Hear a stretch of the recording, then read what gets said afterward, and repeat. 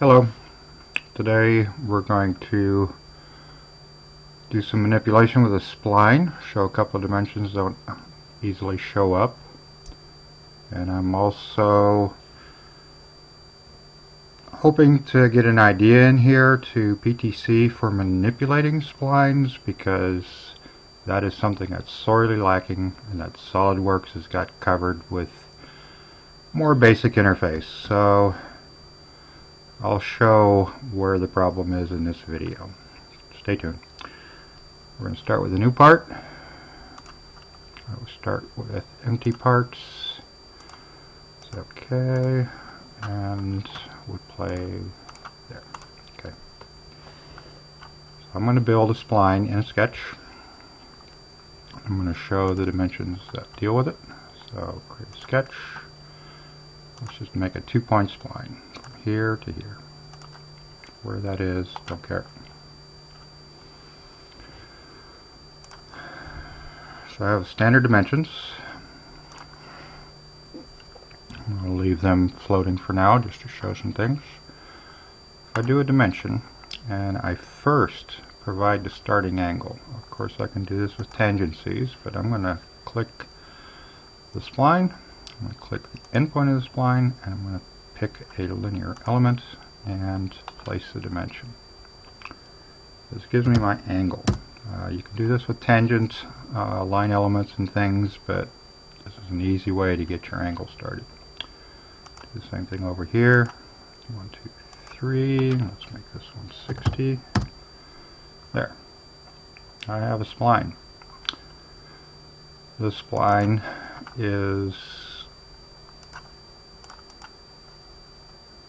got really nice curvature to it, obviously, because we only constrain the ends angles.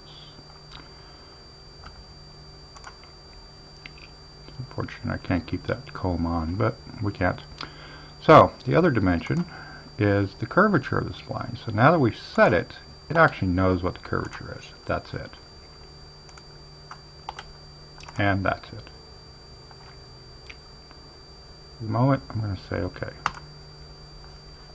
Now you see good spline. I'll go to analysis, put the curvature on this permanently by saying saved, and get up the quality if you want, and let's get it out there a little further.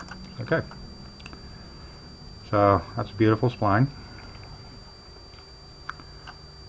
Nice smooth curve. Now watch what happens when I manipulate this. Edits.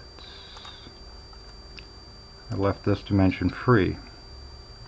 Notice how the curvature is locking that geometry and really making a mess of that surface. In most instances, you'd think that's a mess.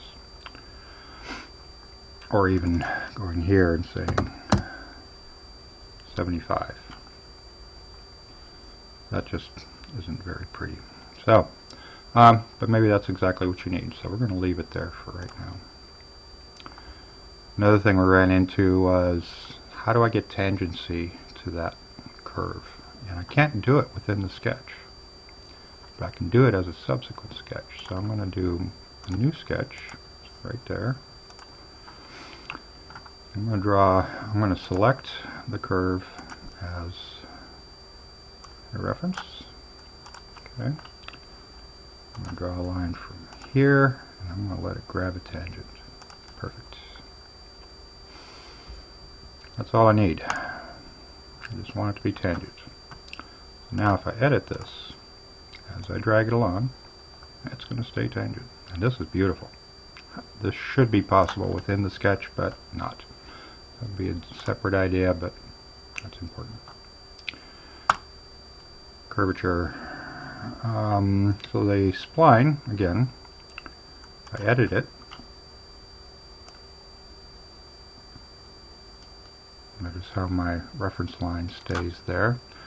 Notice I get the actual spline without curvature control and the new spline with curvature control. I don't get that, but okay, it's there.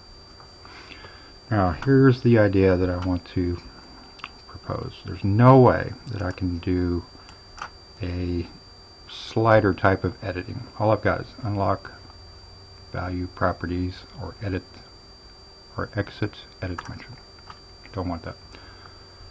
What I can do inside the sketch is what I want to do outside of the sketch. And that should not be difficult, and it should make splines more manipulatable, if that's a word.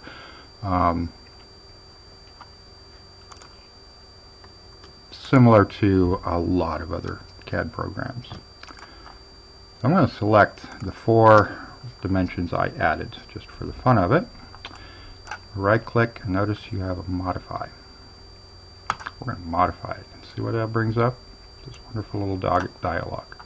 I want this dialogue in the normal model mode instead of sketch mode, because now I can sit there and manipulate the spline to my heart's content.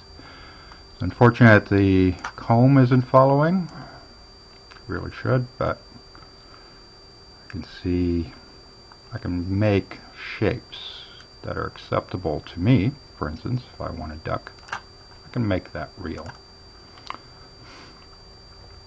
Get out of the sketch, regenerate, and my comb comes back. So that may not be the best. This may be acceptable. So we manipulated it, and it's still tangent. So we'll go analysis, save, let's turn it off for a minute. Go back here, edit this, and sure enough, it stays tangent. It doesn't care. Its range is obviously limited at this point. So, very nice, huh? But again, I want to go to editing this. I want to be able to click this dimension, that dimension, and that dimension, and edit them all at once. Same way as I did in the sketch. There is no such thing as modify here that I can tell. See dimensions. That's it. Alright, so the other part of this, let's go back into the sketch. The other part of this that I was telling you is that this curvature, if I delete it, come on, delete, no, here, select this, and delete. Notice how it cleaned itself up quickly? Here, delete.